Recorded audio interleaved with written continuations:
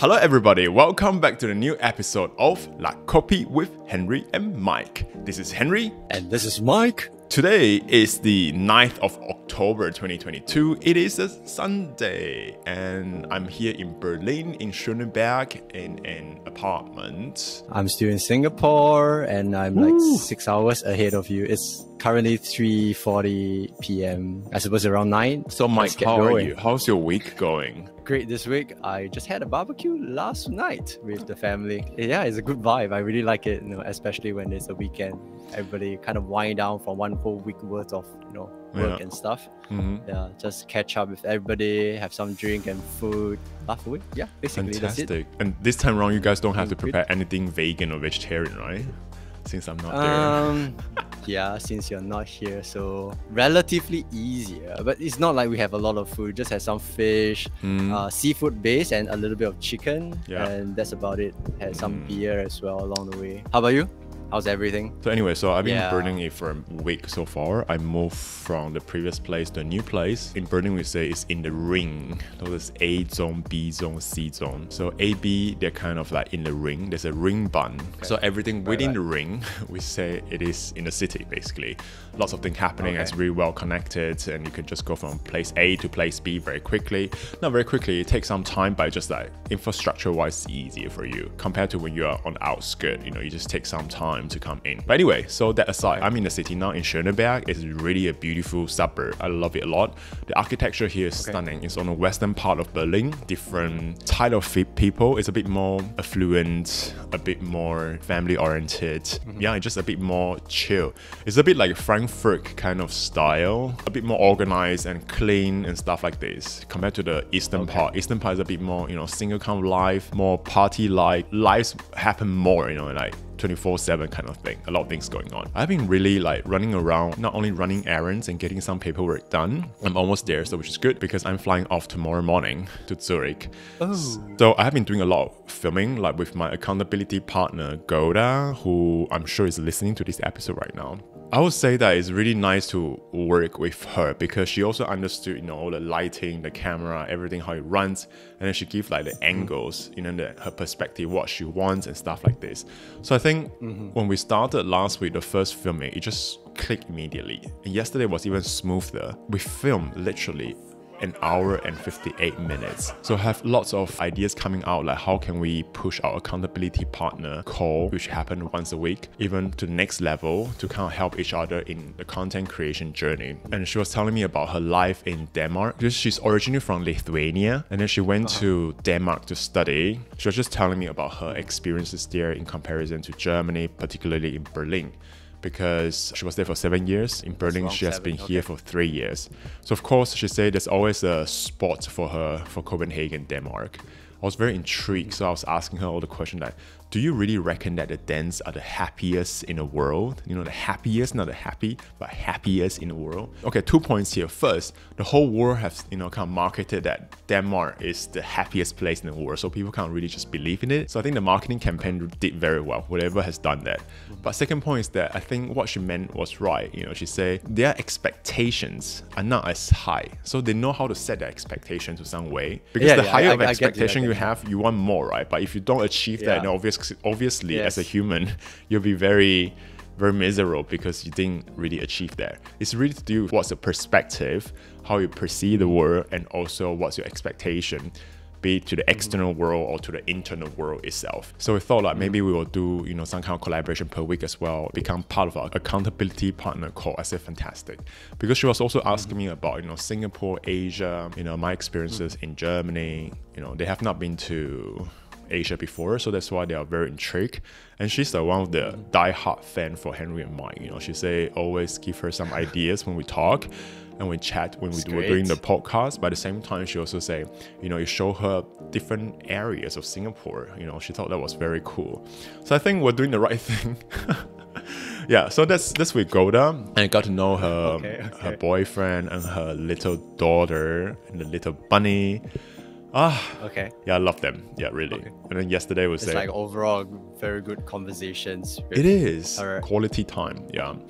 And then we shared this kind of like passion and interest for building YouTube. And also we talk about the business model behind, which helped a lot because this week I talked to a couple of friends here in Berlin. And I chatted this with a friend of mine that traveled to Portugal last year. I didn't travel with her, but I went there by myself and I got to know her there, and she happened to be from Berlin. So last year during COVID time, we actually hung out for 4 months together. You know, we went from Madeira to Azores, and then we went back to Lisbon. We spent a lot of time. She was starting back then her own, so to say, agency, and she has no idea how to do it, but she learned. And then now, when I saw her the other day, she has already clients, you know, and then she was telling me how to do the sales and stuff like that. I was just quite amazed with that, how within the 8 months time she can do it. So I think I realized there are 2 things about this. Is one, I'm an overthinker. Even though I'm really pushing a lot to just do it, but still, I'm still thinking too much. Because from Lina, that friend of mine, she just do it. And she only offered 2 services. One is photography, and then the other one is branding on LinkedIn. And she has her business model there and different packages she offers. She called it female founder empowerment. That's a niche market she says she can relate really well to, and she find a story very interesting. She just keep everything simple and just do it. Through Lina's experience, I thought I need to just do more. So Golda introduced me to this book.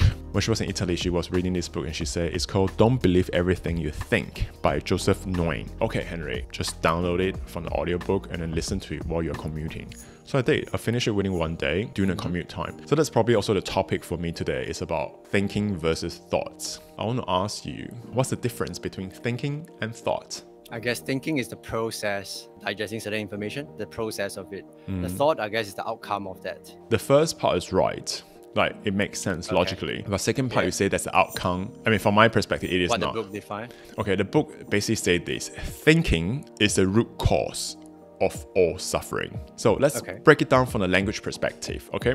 Thoughts in English language is a noun. It is just there. It comes to you, it exists. You don't actively thinking about it. It just, you know, like aha moment, aha, I got that idea kind of thing. It comes from within. Thinking is from the verb think, right? So thinking, ing, which means you're currently actively doing that. And when you break it down even further to German or to Chinese, German is the same thing as English. Thoughts means Gedanken, and then thinking means denken. So it's the same thing as nouns and also a verb itself. And then in Chinese, thoughts is called 思想, thinking is called 思考. So 思想 is a very passive way of it already exists there from the within. And then 思考, the last word 考, what does it mean? It means like examination, analysis, like you go in to do certain kind of like research to find out some details more. So it requires you to actively do something. That from a language perspective already explain what's the difference between thoughts and thinking. So according to this author, thinking is the root cause of all suffering. To me, that kind of like has a little bit principle from the Buddhist part. I mean, even though in the books itself, there's different quotes, you know, from the East and the West kind of philosophy to make it all together. But what this author really did well, I think, is to synthesize everything that he has learned, he has read, and he has heard, and then make it to a more modern twist, so it's easier for people like us nowadays to understand and to apply to our life. A lot of time we know a certain thing, like it's just happened, but then we keep thinking about it. When we have a problem or issue, sometimes it's really hard for us to let go. But why is that so? Because you keep thinking about it. You keep wanting to find the root cause of it. You keep wanting to know why that is so. Perhaps to some extent, it helps you to realize what's going on, but then you have to be very conscious about it and also be very aware of what's going on. But then the more you think about it, the more you feel stressed and there's a lot of emotions involved. So in that case, it does not bring you to another level of like joy or happiness that you truly kind of deserve. Let me give you an example. There's different frameworks there how to reach a certain level. So what he was trying to say that you need to create an environment whereby it helps you to just focus on the thought part. Get rid of the thinking part, like don't think. That's very hard. That is something that I need to practice myself as well. So what I was talking to Golda is we'll do a challenge and we'll keep track of each other's in terms of this kind of activities. When the author, Joseph Nguyen, say that you need to create an environment, like physical environment or digital environment to help you to get into that state. So these states for me, I thought about it. In some point or the other, it occurred because that's when the thoughts happen, like the aha moment, like, oh, you know, for me. First, when I'm under the water, when I'm in the water, in a swimming pool, in the ocean, when I'm under the shower, a lot of time I feel more relaxed and I'll have that aha moment, you know, with things I've been thinking through. And those are the ideas. So those are equivalent to the thoughts that come from within. Or sometimes when I'm doing CrossFit, I'm on a assault bike with the techno music, whatever it is, with the group. And then there are point whereby it's really, really hard, really, really challenging, and I almost want to give up. And the music starts to pick up. And at that moment, I kind of just forget things around me. And I'm just in trend in that beat, you know. And those moments, a lot of time I have the aha moment. Or when I'm walking Camino, for instance, the long distance trekking. A lot of time when I'm in the nature, having a long walk, those are the moments that will come to me. But the thinking is another thing. Like once you have the thoughts and you kind of just keep digging in, like when you try to answer the how and why, that's when the old suffering starts. So when I was talking to Goda about this, I was saying that, okay, then in this case, we have to capture the moment when we switch from thought to thinking, because then you can distinguish. And once you distinguish that, you can basically just do it, you know. Like, so for instance, we were saying yesterday, when I'm walking on the street, I see a guy coming, I say he's really, really attractive. I just go out to say, hey, you look gorgeous, you look cute. Like, I just don't think about how I should bring out a sentence, but I just go out to the person and compliment. She said, exactly, that's what you should do. You know, she started to, as a girl for her, when she is on the road, walking on the street, when she see another female walking towards her and the person is dressing really well, she'll say, hey, you know, you have a beautiful dress. Hey, that's a beautiful blouse. Compliments. She said that's a very good start to practice. Just do it. I can do it sometimes, but not all the time, because when someone who is really, really good looking and then you're kind of like physically attracted to a person, I will think twice, you know. I'll be like, is that a good way to say things? But if someone that I just see as a buddy or friend, or, you know, I'll just go to the person and kind of be a bit more humorous or flirtatious to kind of get it done. What I saw was this, that thinking is the start of all suffering. So in this case, you don't think, you just go with the thought. Thought is something that is more innate, right? Like inherent. But there are times where you have this thought and then you interact with the physical world, and that resulted in something. That will not stand at that point of time, right? You will start to interact with other things, with some reaction coming back, and then that will trigger you to think or respond in a certain manner, and will have that refinement of this thought. To some extent, I think subconsciously, maybe yes. If you want to distinguish so defined, yes, perhaps. Yeah. But the thing is, what the book is trying to say is, you need to stop thinking, because non-thinking is equivalent to thoughts. That means you're in a flow state. You're really doing something that you're passionately involved with, and you have the joy. It's basically how you vibrate, how you send out your energy to the universe, kind of thing.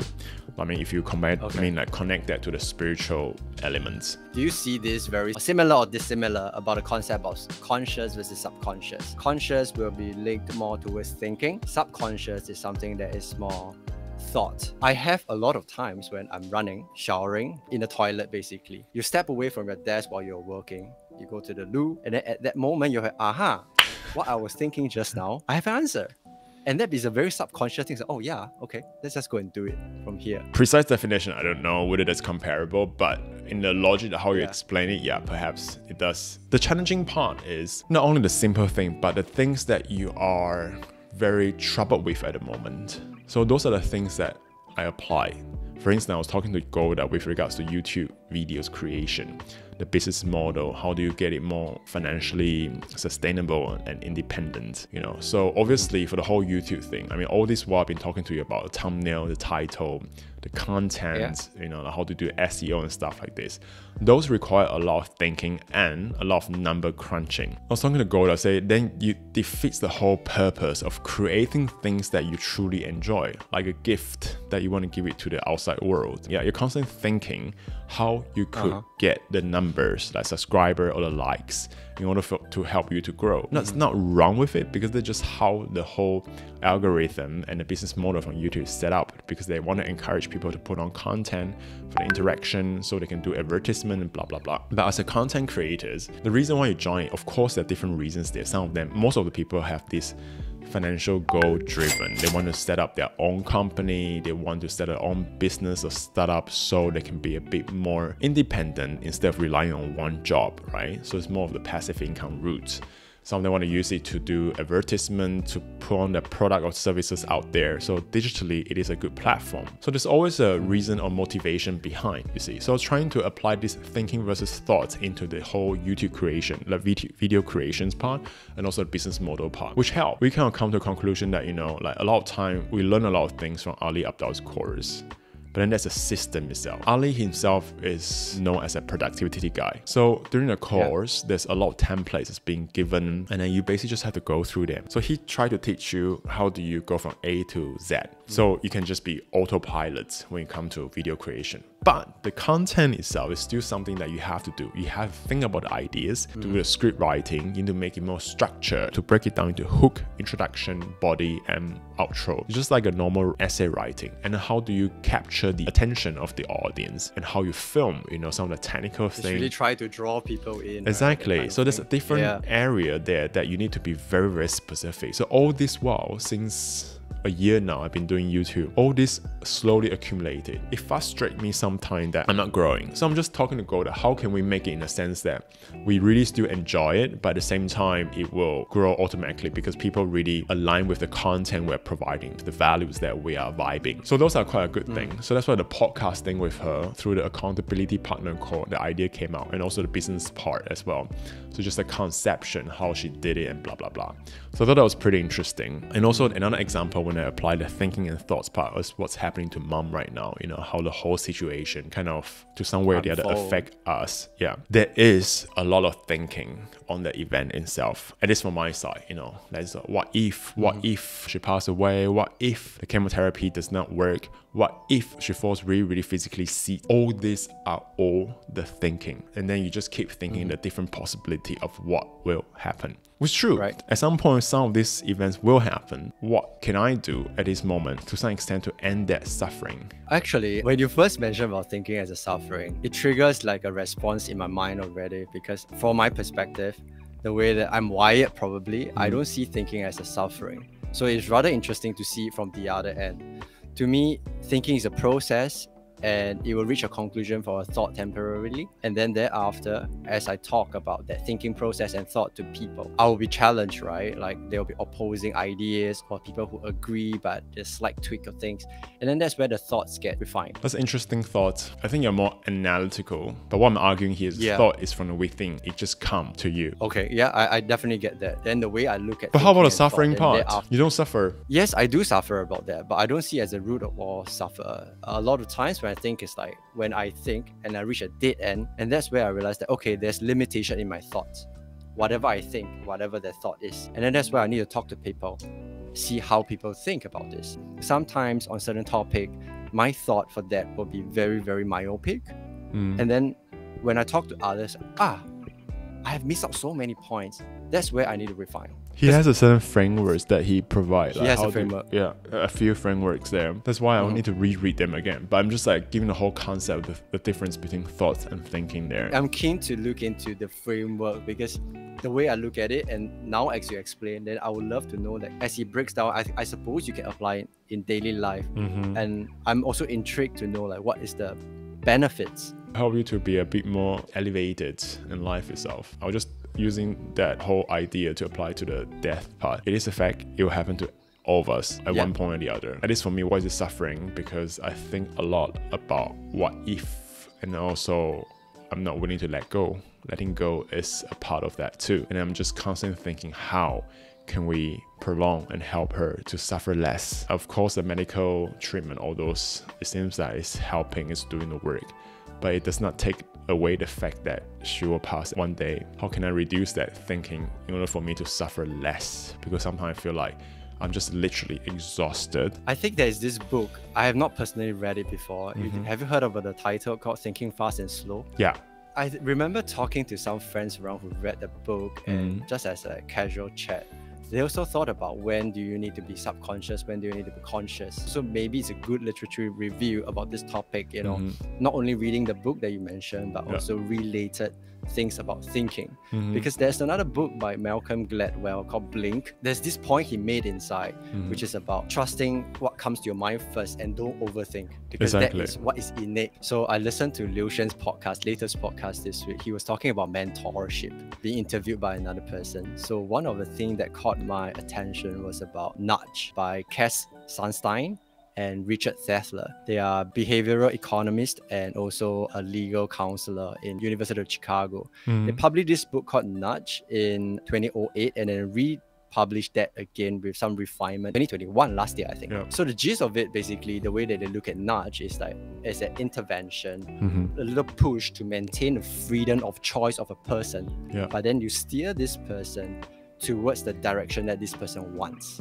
So when you think about nudges in life, it can be things that you set up not as a hindrance, but to help you to propel yourself towards certain goals that you want. You set an alarm clock every day because you want to wake up at 5 to go for your CrossFit. So that can be viewed as a nudge itself. So that's when I start to think about this nudge. Like, are there any nudge that I have recognized and applied it to my life to help me towards what I want to achieve? Everybody have the intention. It's just how then do you have this little intervention in your life, which act as a push to maintain you as a person to go towards that goal. You know the watch I'm wearing, this one? Yeah. Garmin watch. Why did I buy this watch and wear it 1.5 years back was really, I wanted to track my health in general. Okay. But little did I know that with this tracker, there's a lot of data in it, and it motivates me to go towards a healthier lifestyle. This is something that I have put in place unknowingly, but then in the end, I realized this is really a nudge in my life that it helps me to go towards the life that I want it to be. Another example I have we are native Chinese speaker. There was a period in life that I don't really speak Chinese for a long time. A language is as such that if you don't use it, you will get rusty, right? Exactly. Yeah. So it was rusty for me. So what I did is to speak Mandarin for sure, read, listen, and watch. And then you talk to people. So it's like a 360 all-round exposure in terms of nudge for myself so that I can continuously use this language. Something that's more relatable lately is I'm trying to pick up tennis. So one thing I did was every time when I finish a tennis session, I would then ask them, hey, when are you free next? Let's just book it. So that's just one small little nudge. Once you start saying this, I mean, I have example already, right? The reason I go to CrossFit at first was just like, I want to get back into shape. Personally, for me, it helped me to set myself right, like mentally, before a day starts. That's what I like about it. Okay, and also with ego-wise, it's important because it's a very addicted sport. So I need to be careful because when my ego is bigger, then I get injured very quickly. So whenever I find that now I can't do it anymore, I'll drop the weight and just focus on the form.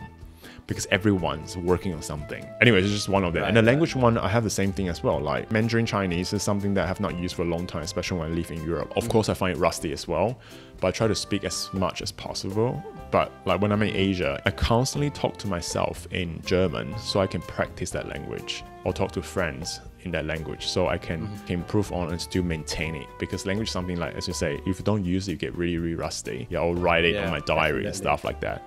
So those are the little nudges. But then why do I do that? Because I invested so many years in this and so many financial resources, time, energy in this language. I don't want to forget about it. I don't want to just let it go, you know? So that's why the only way for me is up. So I think we have 2 words, right? Do we, for this week?